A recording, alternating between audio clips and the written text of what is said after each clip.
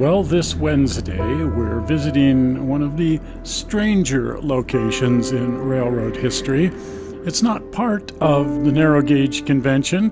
We passed by here on our way to the Narrow Gauge Convention. It's north of Denver, between Cheyenne and Laramie in Wyoming. It's a pyramid and a monument to Ames and Oliver Ames, the Ames Brothers who financed the Union Pacific Railroad.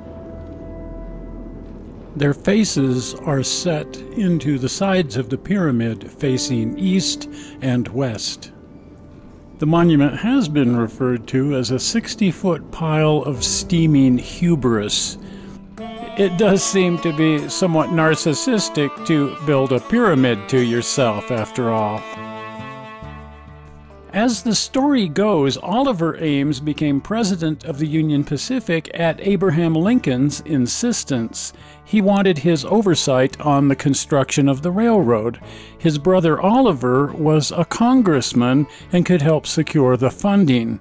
Unfortunately, Oliver was censured by Congress after $50 million worth of construction funds disappeared.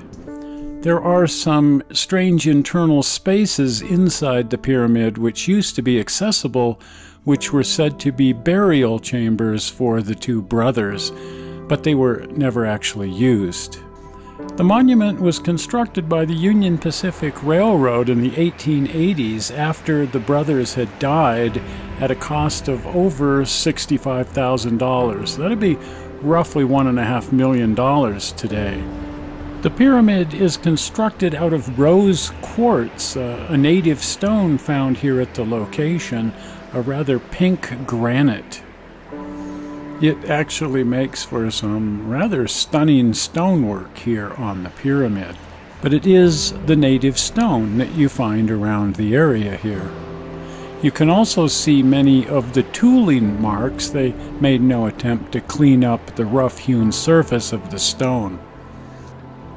The widely held notion is that the Union Pacific put up this monument in an attempt to resurrect the reputation of the Ames brothers, well, and their own reputation for that matter. The monument was built at the top of Sherman Hill, which is the highest point on the Union Pacific Railroad. There was a small town here, the town of Sherman, where the helper engines were cut out, and so the monument was prominently located right on the outskirts of the little village. There never was much to Sherman. There was 200 to 300 people living here at any given time. It was a locomotive facility primarily, where the helper engines could be cut out and turned around and sent back down the hill. It was also a water stop. They had this really bizarre windmill to pump water up to the water tank. Of course, wind in Wyoming is a rather cheap commodity, so it makes sense that they pull the water up out of the ground with a windmill. Although this is a rather bizarre windmill. There was also a really great trestle here, the Dale Creek trestle, to get over, you guessed it, Dale Creek. But it was a beautiful wood trestle.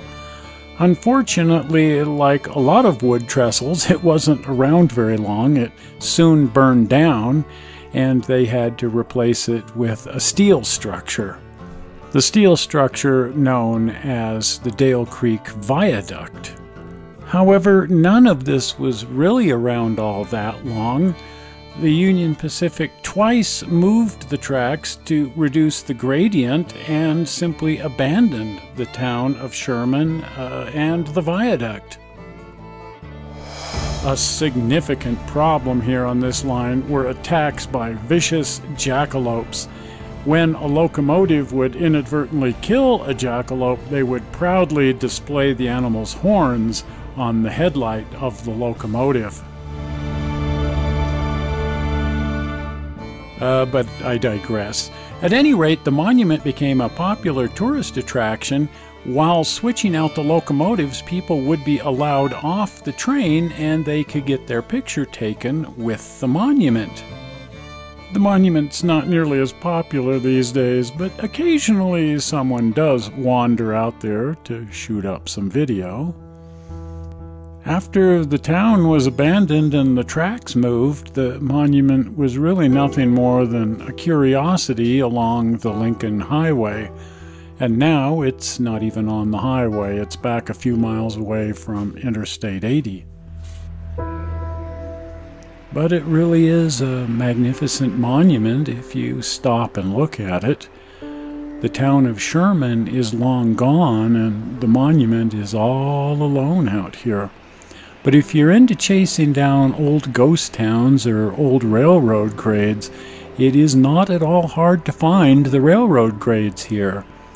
Here we can see the main line where it came through, and this is the Y where the locomotives would have been cut out, turned, and sent back down the hill. There are also many foundations and footings to be found here. And while the Ames brothers were disgraced at the end of their lives, one must keep in mind also the hard work that they did for America. Would there have even been a Union Pacific had it not been for the Ames brothers?